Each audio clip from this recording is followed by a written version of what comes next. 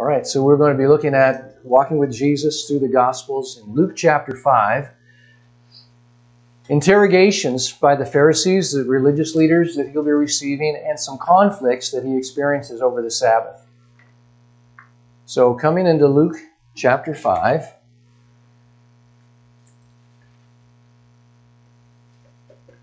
I want us to pick it up in verse 27 and go to 32. The parallels in this will be Matthew chapter 9, verses 9 to 13, and Mark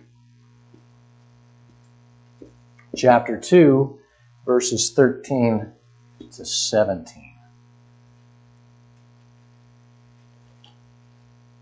And we are with Craig, please, if we can start there. After this he went out and saw a tax collector named Levi, sitting at the tax booth. He said to him, "Follow me." And leaving everything, he rose and followed him. And Levi made him a great feast in his house, and there was a large company of tax collectors and others reclining at the table with them. And the Pharisees and their scribes grumbled at his disciples, saying, "Why do you eat and drink with tax collectors and sinners?" And Jesus answered them, "Those who are well have no need of a physician, but those who are sick. I have not come to call the righteous, but sinners to repentance." Now, if you recall from last week, we saw that Jesus, he healed the paralyzed man. And when he did that, something he spoke to him indicating that he was God. What did he say before he healed the man? Your sins are forgiven. And of course, that's something that only God can declare. And so Jesus, in speaking that, the scribes and the Pharisees, they began reasoning to themselves, who can forgive sins but God? This man is speaking blasphemies. Now, they didn't speak this out. They thought it to themselves. They began considering, how can he do this? And Jesus speaks to them, addressing their thoughts because he knew their thoughts. Then we're seeing now he's going to select Matthew as one of his disciples to come and follow him. At this point, there's going to be some interrogation by the Pharisees because they're going to now, rather than just think these things, they're going to object to him as to what he's saying and the choices that he's making. To understand what's taking place here, I want to draw your attention to the map that's on the screen. Now, on this map, you have the layout of some colors that are there. You've got pink, would be hair. Before I speak to that and tell you what those colors are, when Jesus was born, do you remember who the king was, what his name was? Herod the Great. Now, Herod, when he died, he left his kingdom to three of his sons, Archelaus, Antipas, and Philip. So these colors that you see here are referencing those boundaries, those parcels of land territory that these particular sons looked after. Now, our interest is going to be with the green and with the yellow. The pink that is there, let's have a reference to Matthew chapter 2, and you get an idea of who's looking after the pink before we come into the green and the yellow. So Matthew chapter 2,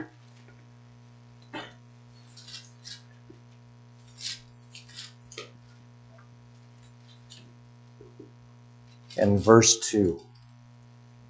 Carolyn, please.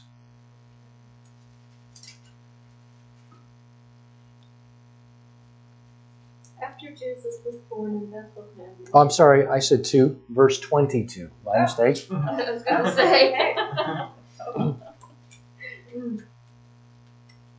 But when he heard that Archelaus was reigning in Judea in place of his father Herod, he was afraid to go there. Having been warned in a dream, he withdrew to the district of Galilee. So this is speaking about Joseph. They've been in Egypt because Herod wanted to kill Jesus, wanted to kill the babies that were under 2 years of age in Bethlehem. So Joseph was warned to flee Israel and go to Egypt. Part of the reason for that was so that it would fulfill prophecy, because Matthew tells us, out of Egypt I have called my son. But in they're coming back, an angel of the Lord appears to Joseph and says, you can return back. He hears that Archelaus was reigning in his father's stead, and that was enough for him to be concerned, because Archelaus was pretty much similar to his father. So he decided to go to Nazareth. He went north. So the pink that you see there is the region of Archelaus. Okay. Now the green that you have, that is the region of Herod Antipas. And the yellow is the region of Herod Philip. All right, so this will give you a much better picture of that. So Philip sent his wife to Archelaus. Yes. More that Archelaus stole his wife. It wasn't so much that Philip said, yeah, I'm not really keen on you anymore. You go and, yeah, Archelaus, he went and stole Philip's wife. And Archelaus is the guy who will put John the Baptist to death. And he's also the one to whom Jesus will be sent during his time in front of Pilate. And Pilate discovers that Herod is in Jerusalem. So at that, he sends him to the Herodian palace in Jerusalem for Herod to deal with him, hoping that he's going to be left not having to deal with him. But of course, he gets sent back, because Herod just, when he finds out that he's a Galilean, he says, I'm not touching this then. All right, so we've got Herod, Archelaus down in Judea. We're not dealing with him right now. We're dealing with Herod Antipas and Herod Philip. Now, do you notice where their boundary lines are? What is, see if I can get this, here we go. All right, so the boundary line here is just above what? What body of water? Galilee. The Sea of Galilee is where their boundary lines meet. Matthew's a tax collector. Now, what kind of a tax collector is he? Romans, yes. So he's a Roman tax collector. There's something else spoken about him regarding his position, more than just a tax collector. Where is he? At a booth, or depends on the translation, sitting at the tax booth or the tax house. Any other translations? It's office, customs office.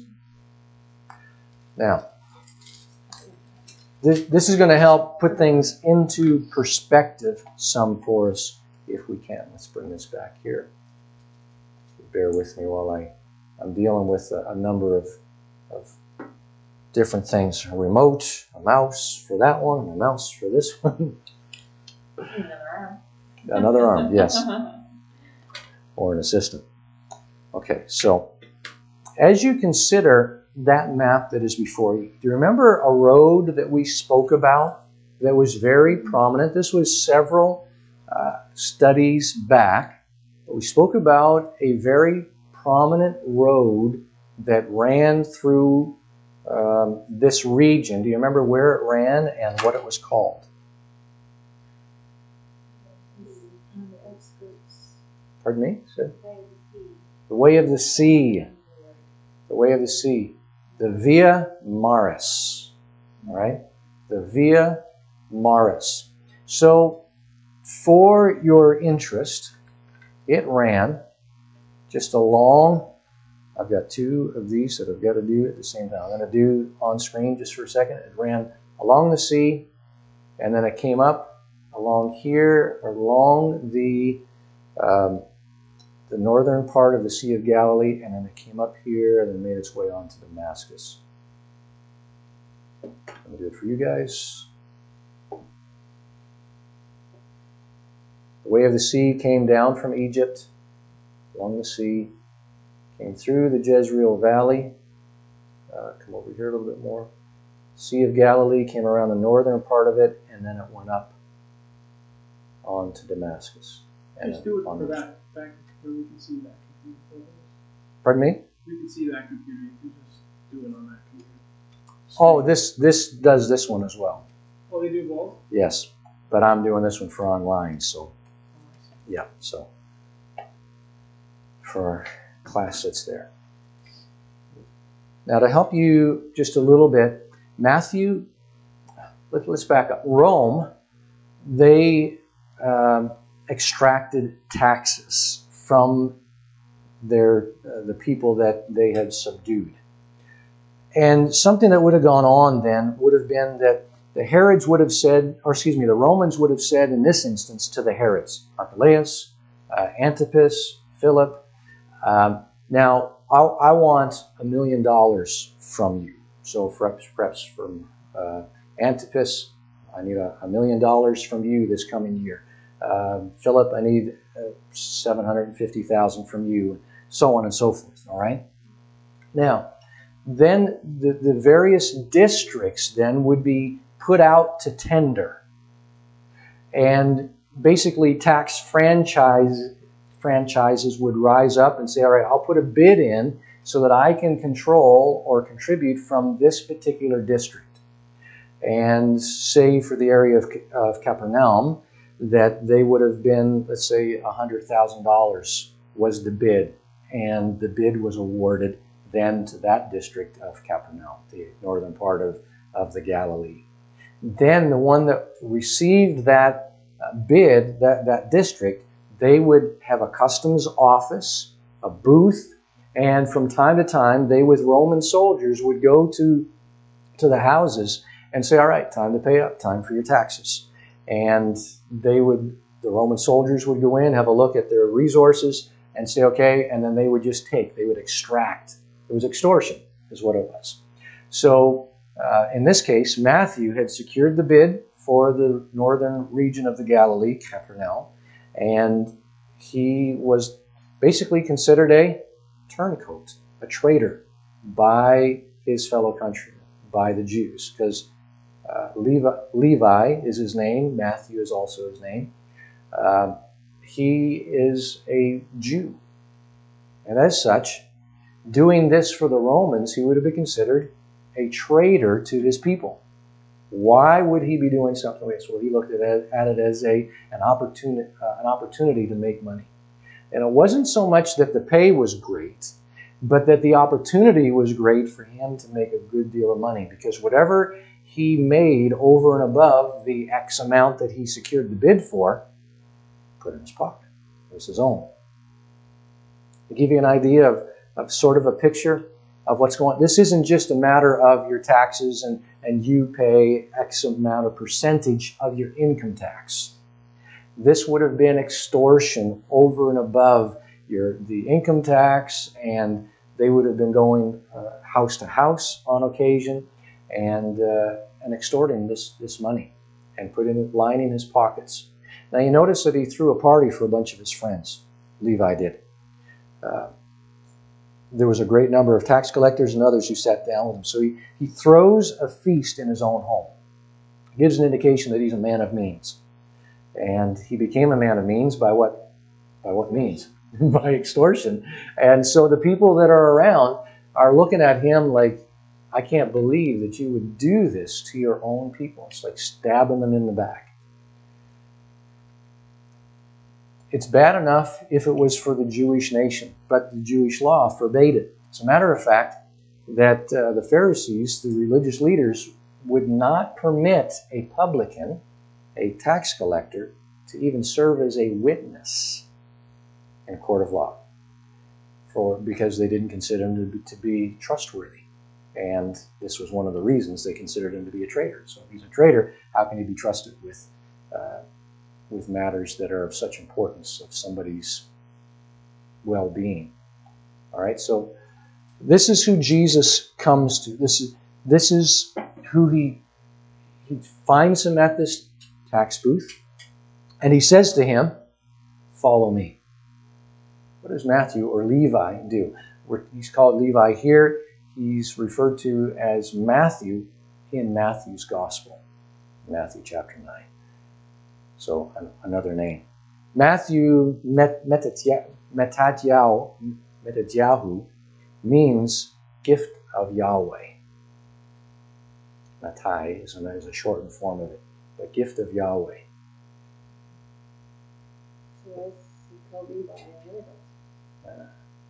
So what is Levi? Levi is a, pardon me? Yes, he's a Jew. Where does the name Levi harken back to?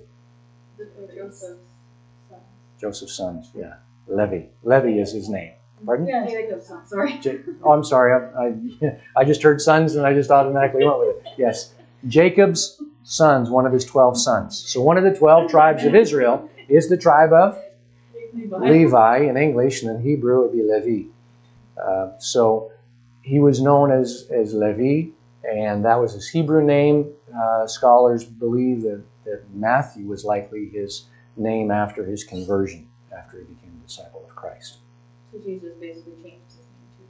We don't have that specifically per se, like we have that you're no longer named as Simon. It's I give you the name Peter, but his name has changed. Just like Saul, he changed his name to Paul, but we don't have any record that Jesus changed his name per se.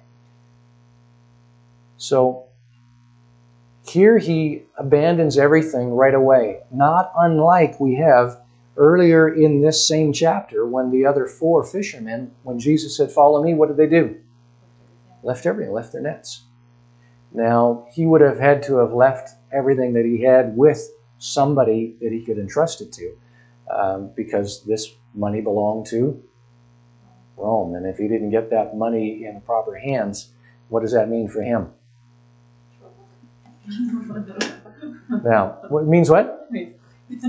Kinda. We think off with your head, but in that day it would have been, Yeah. right? So, he would have been crucified. Because he would have been considered a traitor against Rome, which was, Rome had the power to come against and easily put down anything like that and make a great example of them to other people, to try to dissuade people from doing something similar. So in this instance, he becomes a follower of Jesus right away. He leaves everything. Now, he's in this area of Capernaum. So why do you think he left what he had, this lucrative business, to follow Jesus? Yeah. Why can we say that? Probably heard about it. So he spent a lot of time doing stuff there. What else? What other big thing that we can see that we can get a good idea that Matthew or Levi had heard about him? We'd seen it last week. The healings he did. What about them? What about the healings? Well, he would have seen that. Okay. He might have seen that. What could have been there? We can't be sure that he saw them per se. It's possible that he was part of the crowd at some time that saw it, but at the very least, he at least heard about it, because we hear that the fame of Jesus went through all the area, including where? Syria, Decapolis, the other side of the Jordan, and there's one other place. Oh, did I say Decapolis? I said Decapolis. Anyway, throughout the region, and his fame was great. So at the very least, Levi had heard about Jesus. So when Jesus comes and he meets him face to face and he says, "Follow me," this man is compelled to follow Jesus. So he abandons everything. And there is an indication here that it's an all-in. He throws a feast for Jesus, and who shows up at the feast? Yeah. So other tax collectors, and besides them, others who sat down with them. So other franchisees,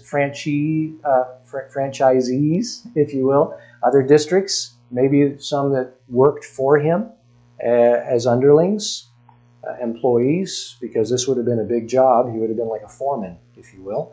And so a great number of tax collectors came.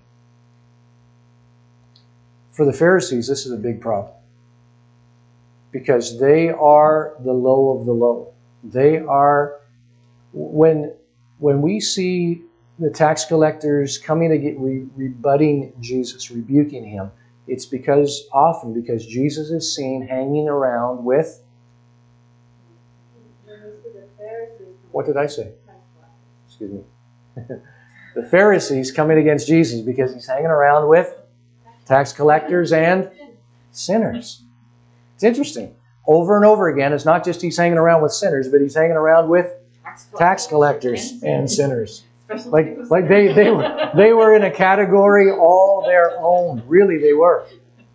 But you got to keep in mind, this isn't like the tax man of today at all. All right? This isn't Revenue Canada that we're talking about. They are extortion. Okay? So this is that situation. I want you to keep that in mind. I want to put like a big red asterisk right beside that idea that Levi or Matthew is now becoming one of Jesus' disciples as a tax collector, as this man who has gotten rich on the backs of his fellow Jews.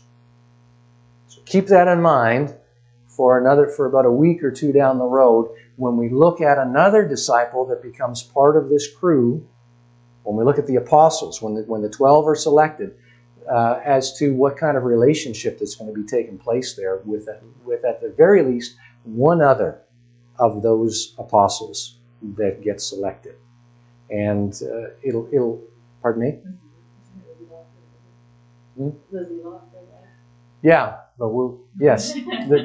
So the zealot, but literally in English it's what? The zealot. The zealot. Okay? So, we'll be looking at that, and what does that have to do with anything? How is that something of like going to be like this with Matthew? And it'll open up some ideas so we've telegraphed that, and we're going to telegraph also this idea that there were times when a dispute would break out amongst the disciples as to who was the greatest.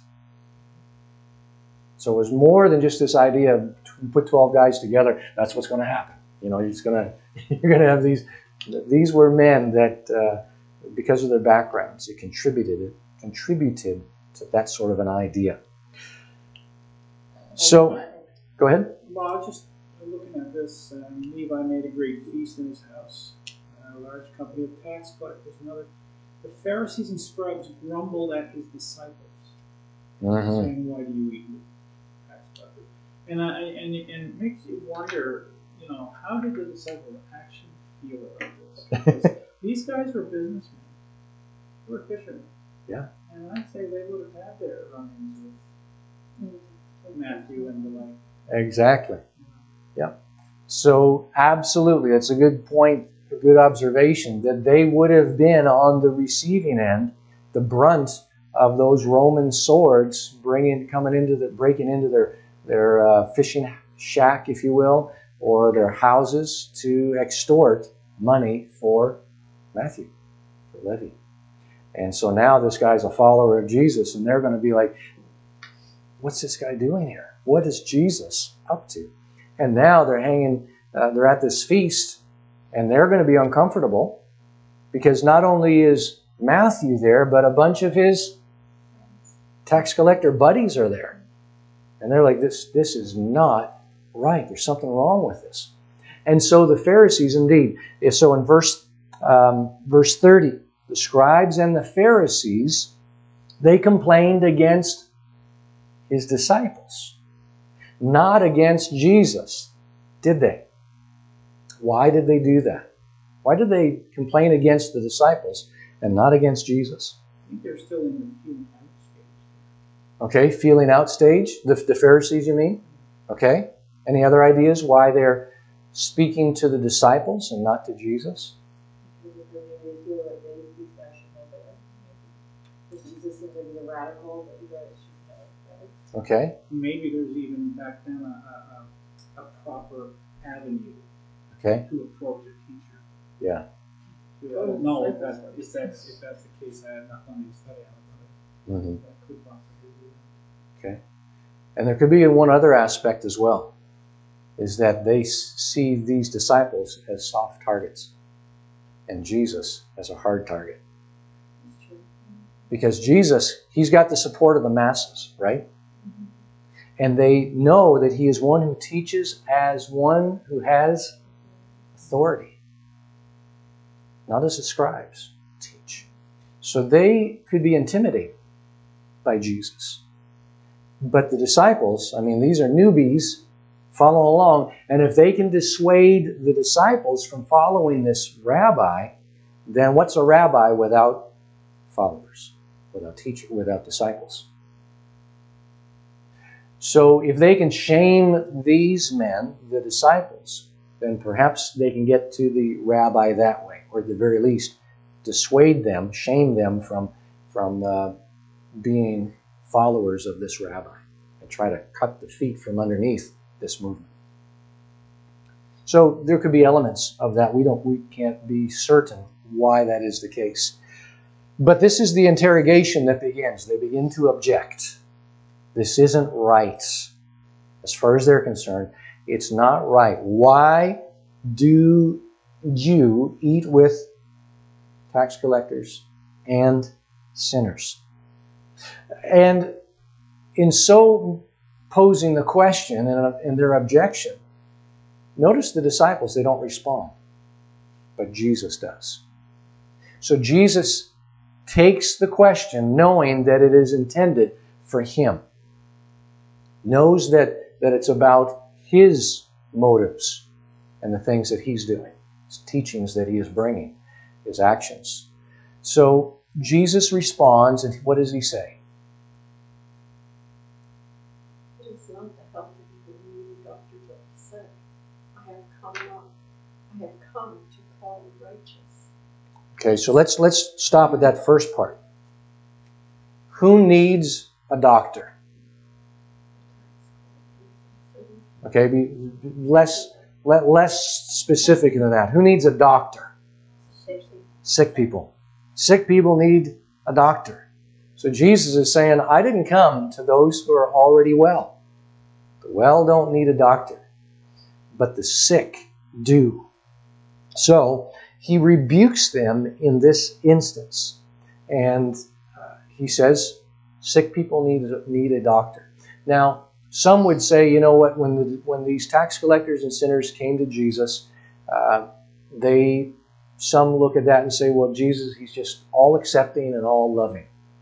And they were good. You can just hang around with Jesus and everything's going to be okay.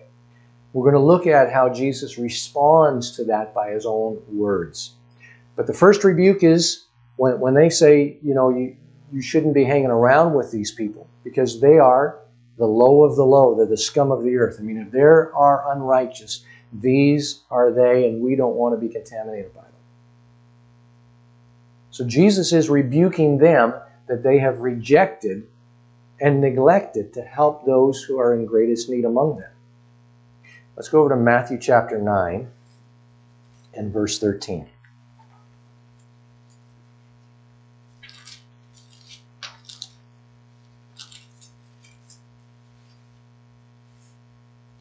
Now, in verse 13, Matthew 9 and verse 13,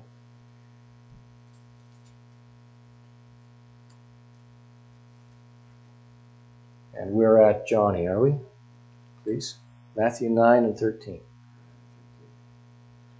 But go and learn what this means. I desire mercy, not sacrifice. For I have not come to call the righteous, but the sinners. But call the sinners. Was that it? That's it for what it says in the translation? Okay. Now, have a look and make a comparison between Luke's record of this event, of that particular response, and what Matthew says. What is the difference between the two?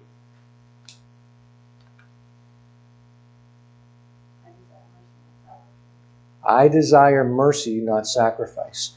And Mark, in Mark chapter 2, verse 17, records similar to Luke. He doesn't add in what Matthew draws attention to. I desire mercy, not sacrifice, is what Jesus speaks to the Pharisees and the scribes as a second rebuke. But he doesn't just say that. What does he say just prior to that? It's not the healthy coming doctor, but the sick. What does he say just after that? Go and learn what this means. Go and learn what this means. Now, pardon me? They had to go to Hosea, but they would know that. When Jesus says, I desire mercy, not sacrifice, they would know it already. They would be like Hosea the prophet. But what is Jesus saying to them when he speaks that? Just think of that first part. Go and learn what this is. I think there's an aspect of doing there. Doing, yeah. As a Pharisee, what would you expect of a Pharisee as far as religious matters are concerned? They're going to be the ones that if there's righteousness being pursued, you'd expect that the Pharisee is the one that's got it covered. Do you remember Paul? He spoke about his pedigree, if you will, or his resume. That if you think you've got something to boast about, I have more to boast about. And then he gets into it in the book of Philippians, his letter to the church in Philippi, and it's in chapter 3, is it? Hebrew of Hebrews, tribe of Benjamin. Is it 3? Okay. Yeah, so he said, if you think you've got something to boast in, I have more. He says, I was circumcised the 8th day. All right, so all Jewish men would have the same. I'm from the people of Israel, tribe of Benjamin, Hebrew of Hebrews, and concerning the law, I was a Pharisee. In other words, I had it all down. As far as zeal, I was persecuting the church. Concerning righteousness, which is in the law, I was the sniper, and I hit every target. I wasn't backing down. So you'd expect that if somebody knew the law, it was going to be the scribes and the Pharisees. And Jesus is saying it's not enough to know the law. I want you to put the word into practice. Go learn what this means. I desire mercy, not sacrifice. Hosea chapter 6, verse 6. What was he rebuking them there? What was he telling them?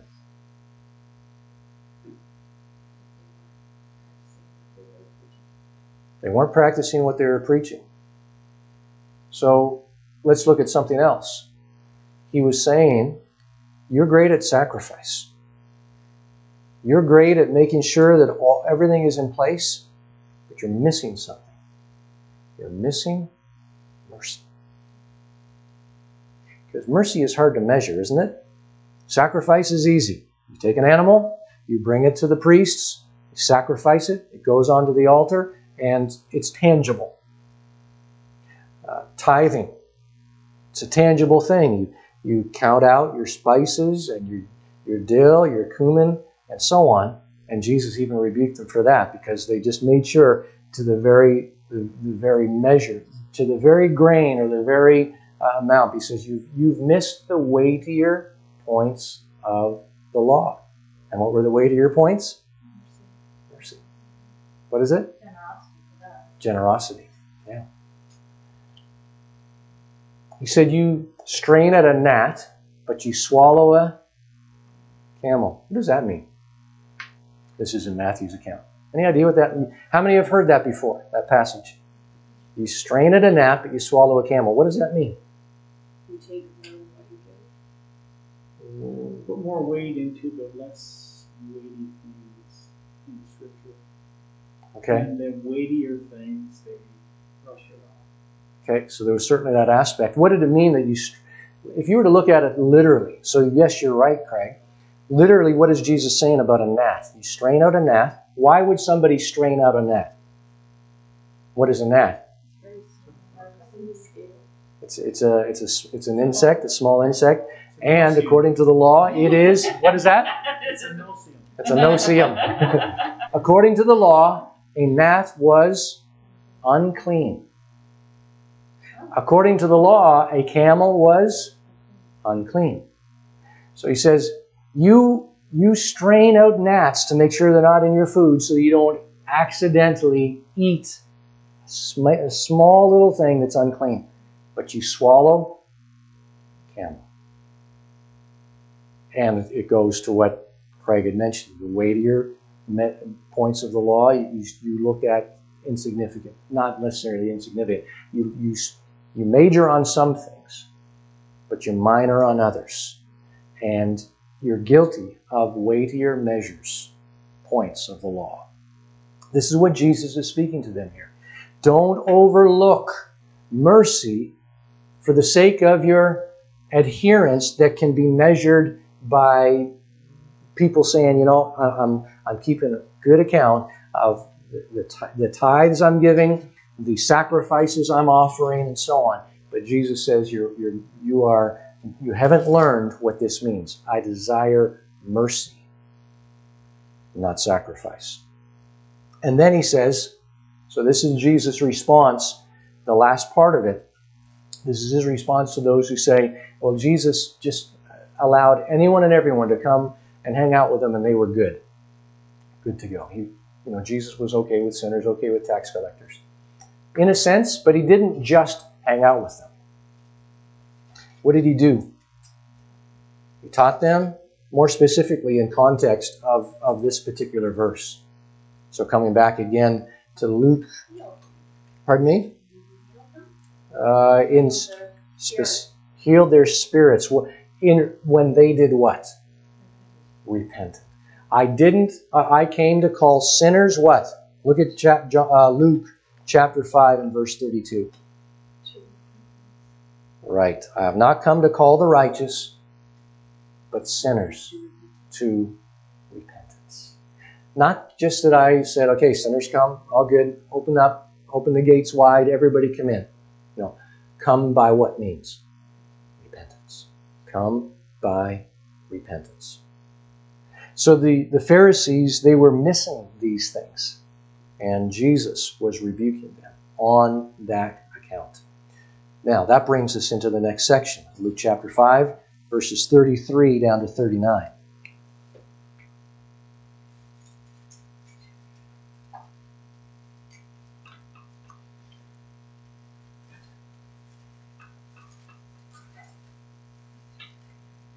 And I think we're at Deb, are we? They said to him, John's disciples often fast and pray, and so did the disciples of the Pharisees, but yours go on eating and drinking. Jesus answered, Can you make the guests of the bridegroom fast while he is with them? But the time will come when the bridegroom will be taken from them. In those days they will fast. He told them this parable. No one tears a patch from a new garment and sews it on an old one. If he does, he will have torn the new garment, and the patch from the new one will not match the old. And no one pours new wine into old wineskins. If he does, the new wine will burst the skins, the wine will run out, and the wineskins will be ruined. No, new wine must be poured into new wineskins. And no one, after drinking the old wine, wants the new, for he says the old is better. What is Jesus doing here? They then respond to him, hoping that they've got something else. All right, why do the disciples of John fast? And make prayers, and likewise those of the Pharisees, but yours eat and drink. So they weren't successful in this, and then it says, then they said, so it's like they're, all right, well, if that's the case, let's see if we can get this straightened out.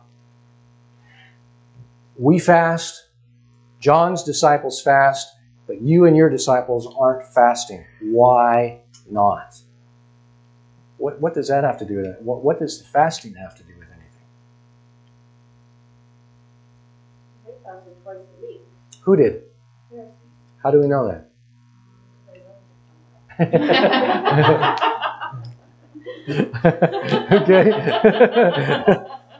Good answer. Luke chapter 18. What does the Pharisee say? I fast twice a week. I fast twice a week. Luke chapter 18. Luke 18 and verse 12. Careful. He says, I thank God that I'm not like this. What? Tax collector. What are these Pharisees doing here in Luke chapter 5?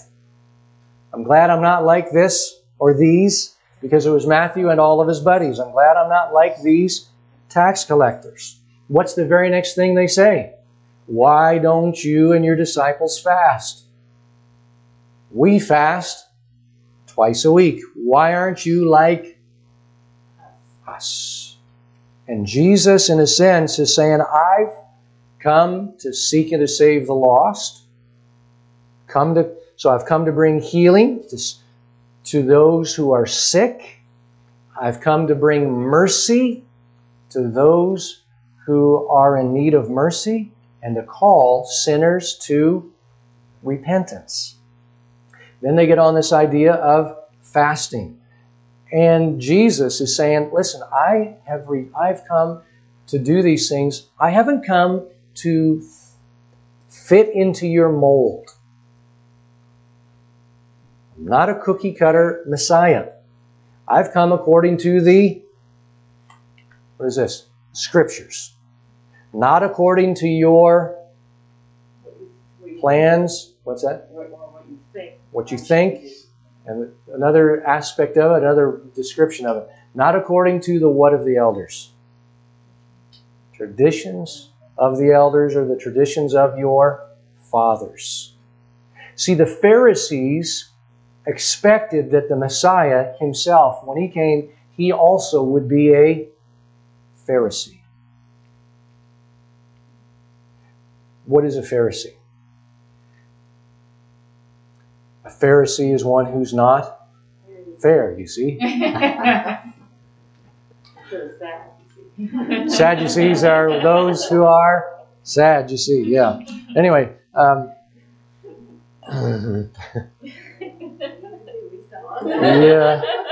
Over the preceding 400 years, 400 to 500 years before Jesus, there had been this development of the traditions of the elders. What were they?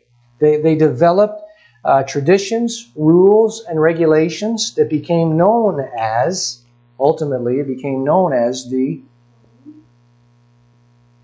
good guess, Mishnah.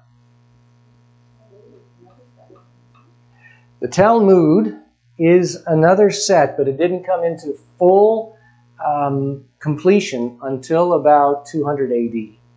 So it was in process probably just prior to Jesus' time, like say about 5 BC up until about 200 AD. But during Jesus' lifetime, the Talmud had not been completed. But the Mishnah is coming into, well, it hadn't been fully completed either, but the body of work as far as these traditions are concerned became known as the Mishnah. There was more stuff added to it after the life of Christ, at least his ministry on earth in person, because his ministry still continues today, right? So, became known as the Mishnah. Let me explain a little bit about the Mishnah. So I'm going to consult my notes quite a bit here because I want to get it right, okay?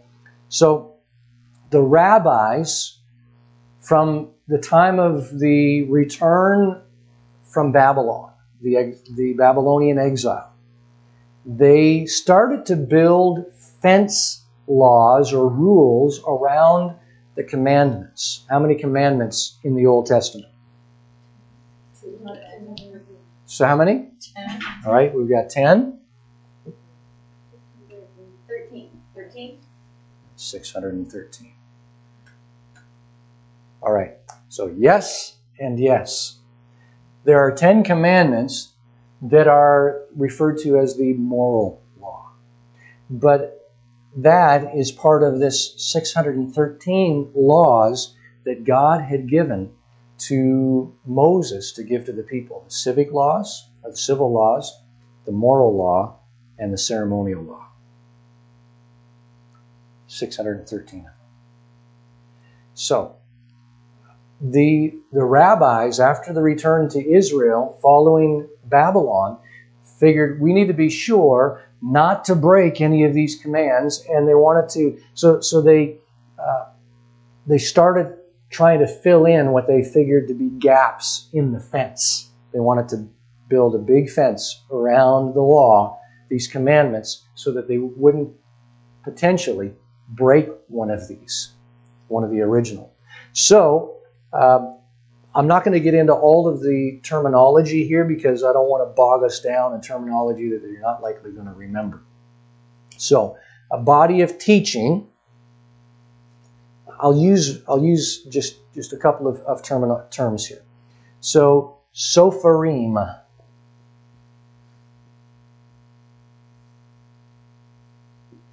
S-O-P-H-E-R-I-M. Sopharim.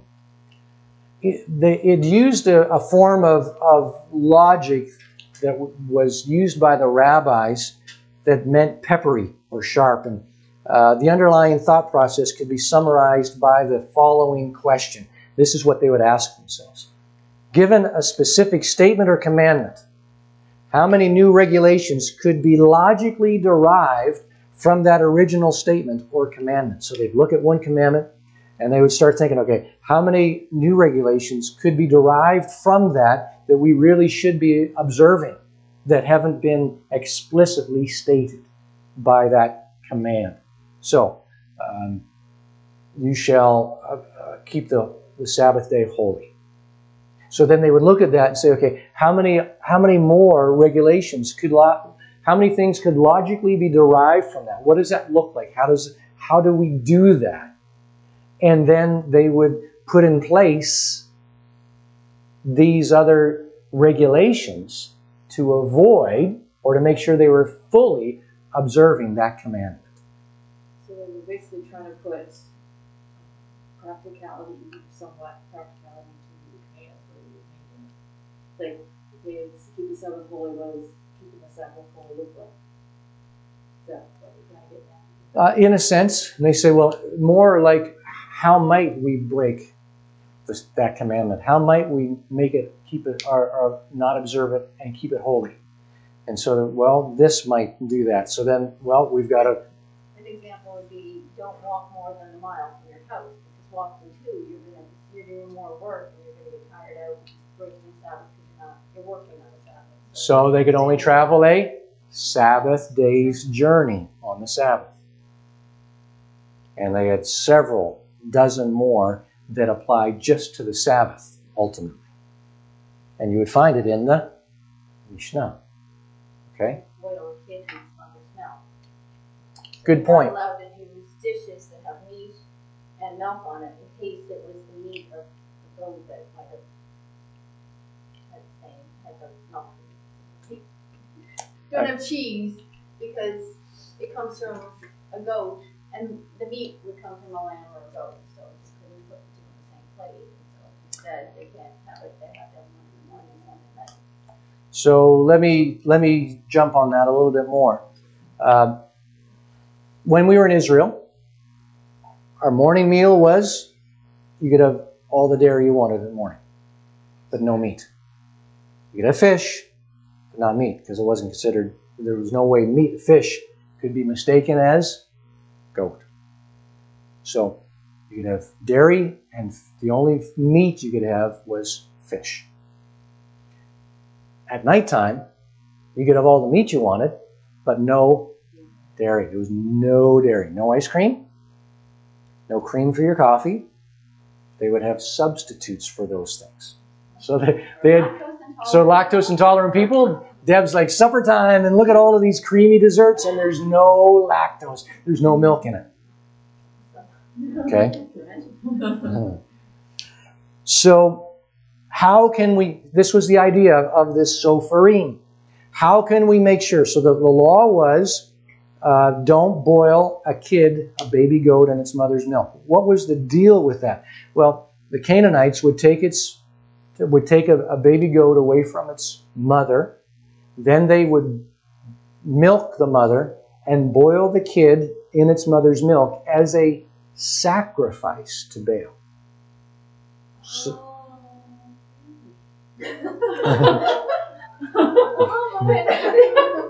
Sorry, I was always wondering. It's like, so it was like a first fruits offering to Baal. Pardon me?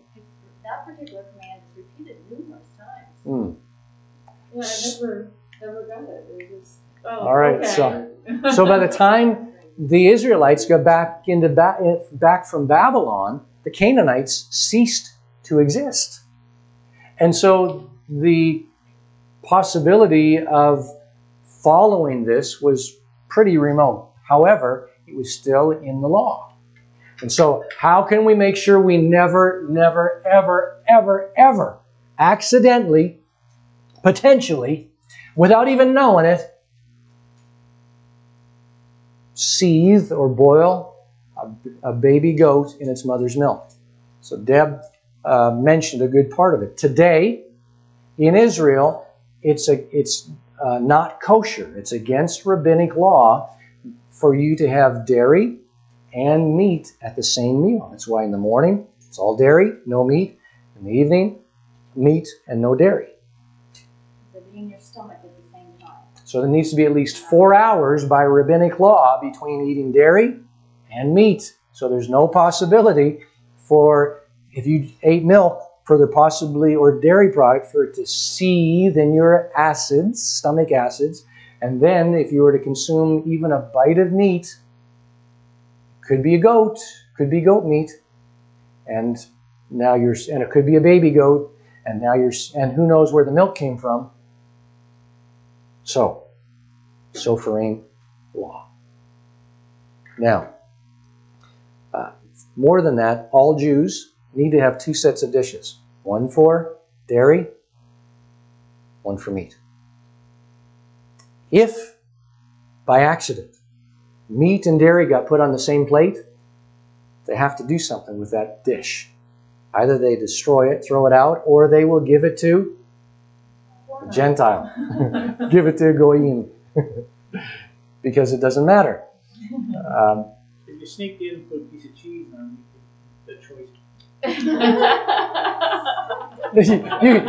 you could get yourself a nice set of dishes.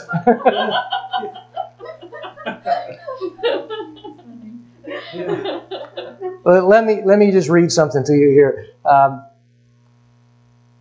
So this idea was, suppose at noon you choose to eat a dairy meal. You take a plate, and from this you eat some cheese. After you eat the cheese, you may wash and scrub the plate thoroughly, but there may be a tiny speck of cheese still left on the plate that you did not see. In the evening, you choose to eat meat, and you place the meat on the same plate from which you had eaten the cheese earlier in the day. The meat might pick up the tiny speck of cheese, and no matter how remote, it might be possible that the cheese that you just ingested, that was there from noon, but now was made from the milk of the mother of the baby goat you're eating later in the day. And as you swallow this tiny speck of cheese with the meat, you seethe the kid in the milk of the mother, and you violate Torah. So that's why all Jews must have 2 sets of dishes. One for dairy, one for meat. There was a subsequent set of rules or laws that came up called the Taniim. And this is the last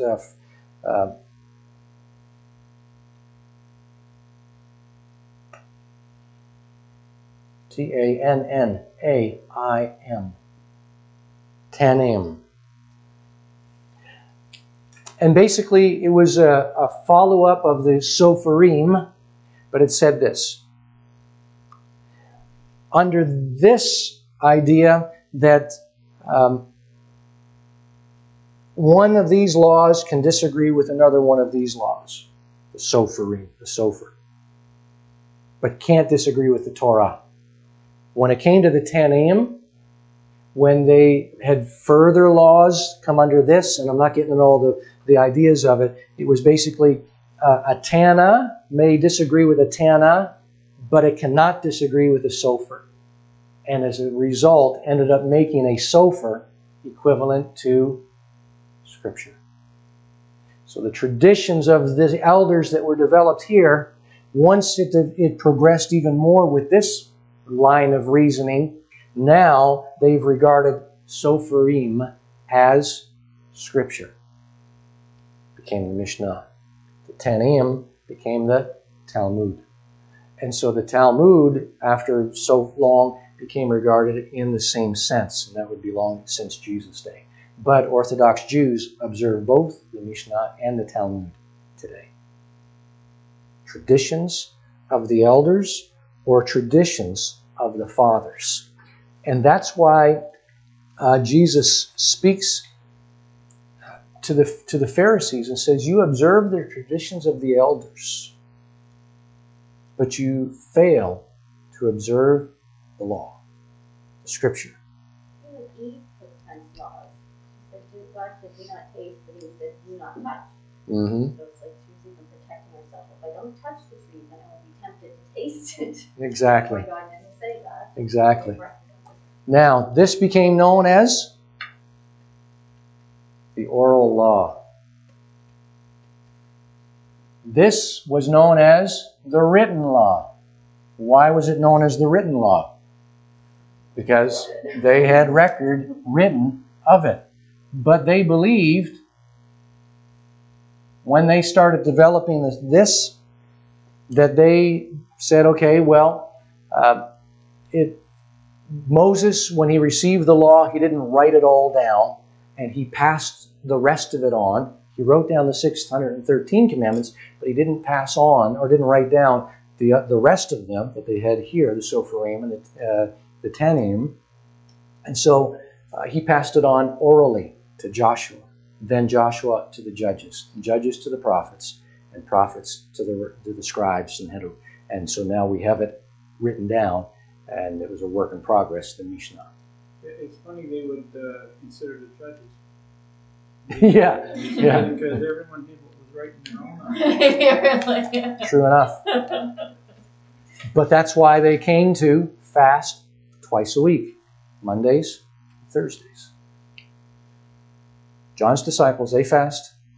Why don't you and your disciples fast? See, Jesus came and said, I'm not here to uphold the oral traditions. He wouldn't call it the oral law. They called it the oral law. They held it up as equivalent to the Torah, the Scripture. But it was not, because it was an invention of their own devices. And so they had to legitimize these extra rules that they figured we better put them in. But if God didn't put them there, why did they need to put them there?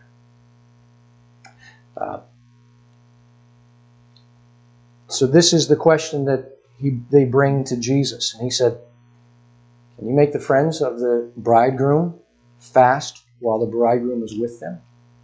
A time of celebration, a time of joy. But the days will come when the bridegroom will be what? Taken away. And it's a terminology that usually refers to death. Time is coming when the bridegroom will die. And then they will fast in those days. Because it's a time of mourning. But then Jesus is going to rise from the dead again. Or not again, but he'll rise from the dead. He'll be alive again. And when he does, it'll be a time once again of celebration. is there a fast that's commanded for us today? There's no commanded fasts for the church to observe, but we may fast. But it's not commanded that we fast. But when we do fast, Jesus says these are the things that you need to be aware of. Don't fast like the Pharisees do. Anyway, we won't get into that tonight. Then he speaks the parable about not putting a piece of unshrunk cloth or from a new garment onto an old one. Why? Because it'll tear the old garment. Anyone ever done that?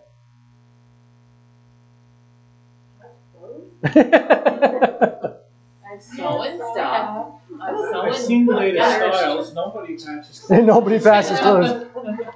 Go for air conditioning. I want to take sewing, and I don't do the sewing. All right. Then he says, no one puts new wine in old wineskins, because the new wine will end up bursting the old. Because when you have a skin, animal skin, what happens when you put the new wine in it before it ferments? And as it ferments, what happens to that skin? It stretches.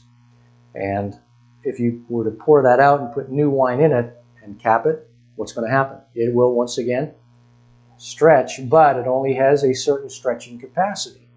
And once it hits that capacity, if it's already stretched, it's going to burst and you'll lose that new wine.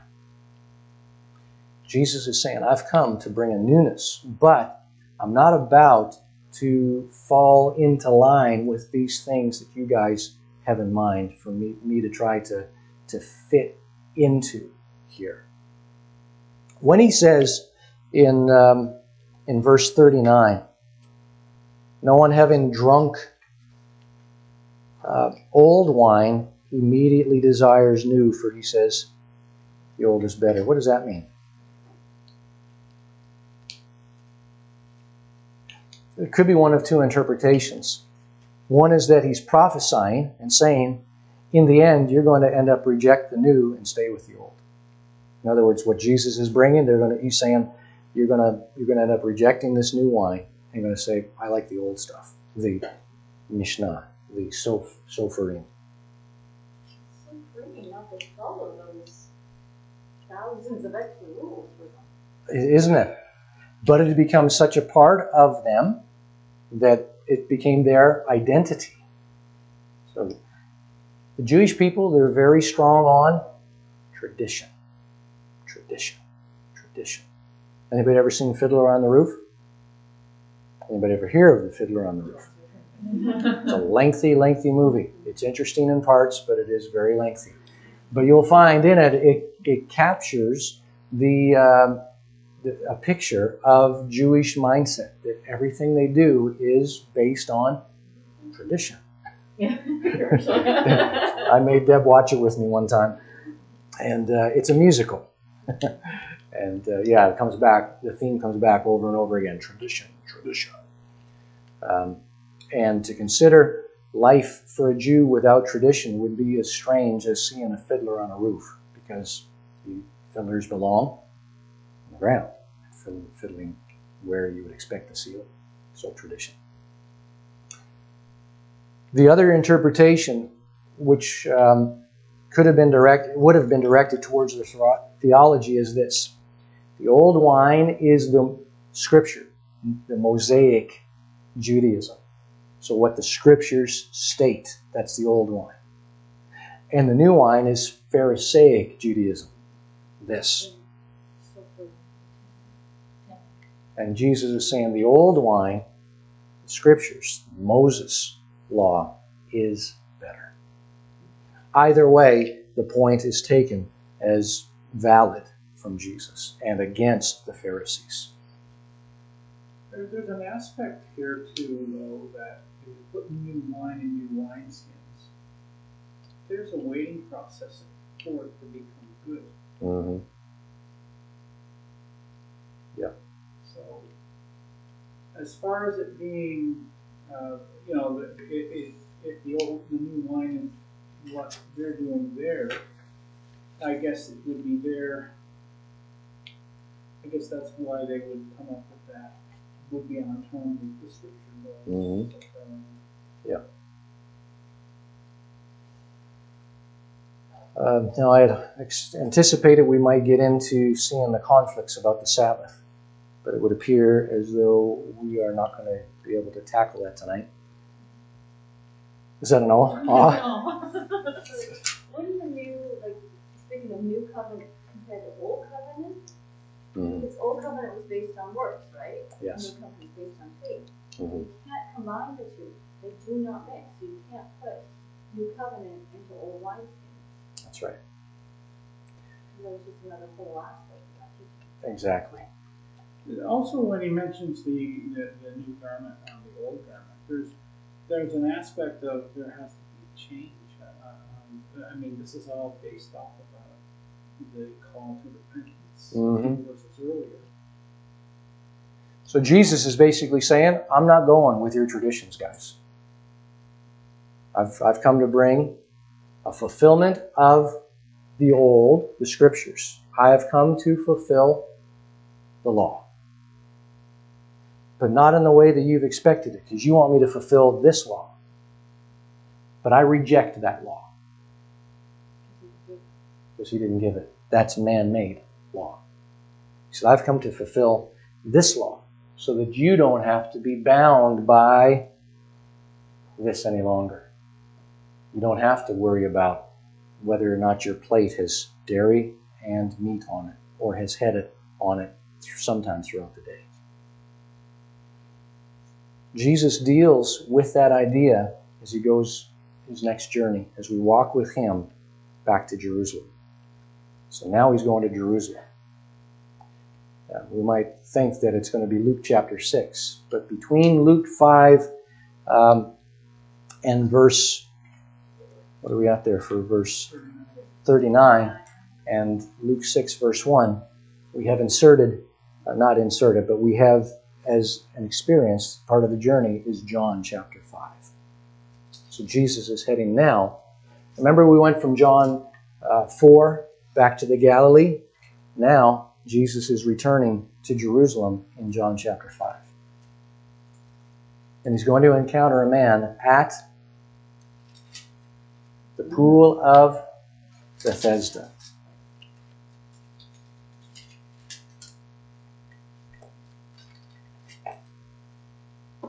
Can I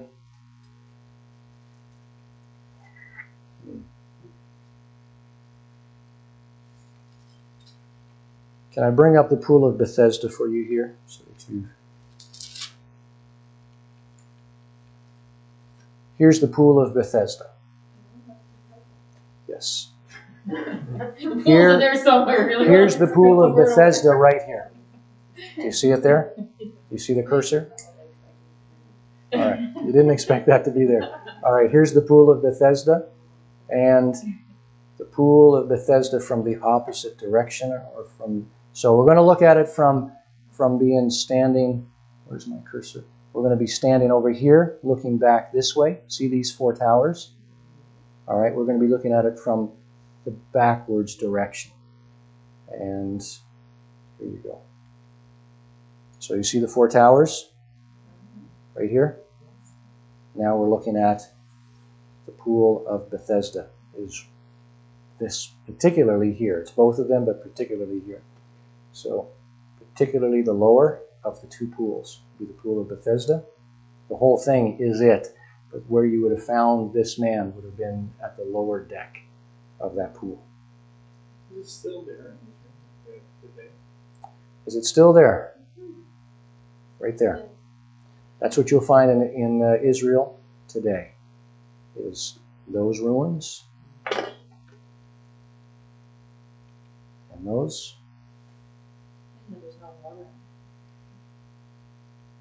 And that one. That one. That one. That one. That's it.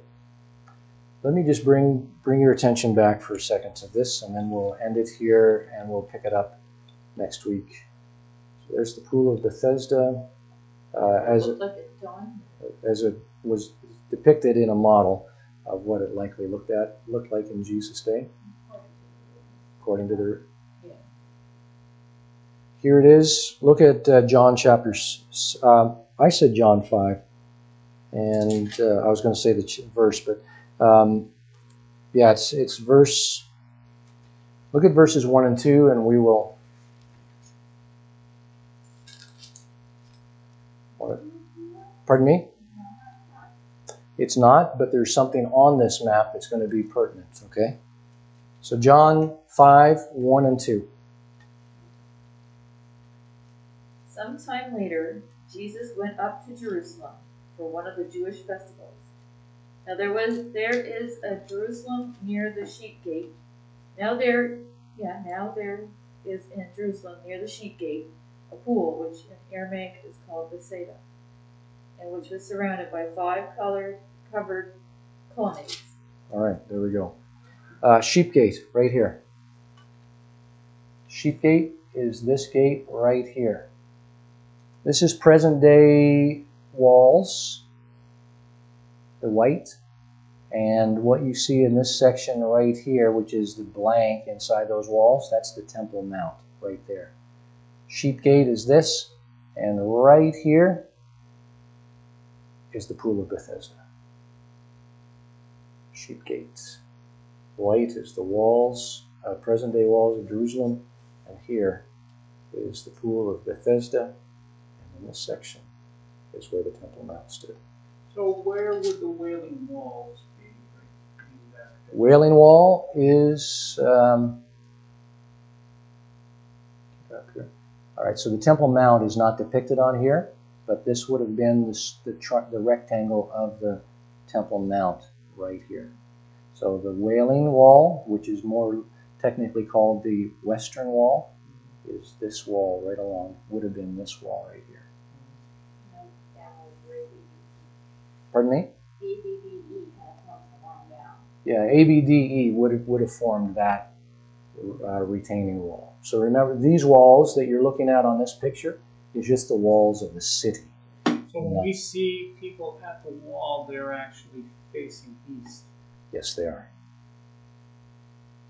Yes. So we'll leave it at that. We'll pick that up next week to see what Jesus does and how he addresses what the Pharisees had brought up while he was in Galilee, when he brings Matthew as one of his followers in Capernaum, going back to Jerusalem, and he's going there and he will address that idea that he's not going to follow the teachings of the oral law, and there's a reason that he heals this man at this place at this time.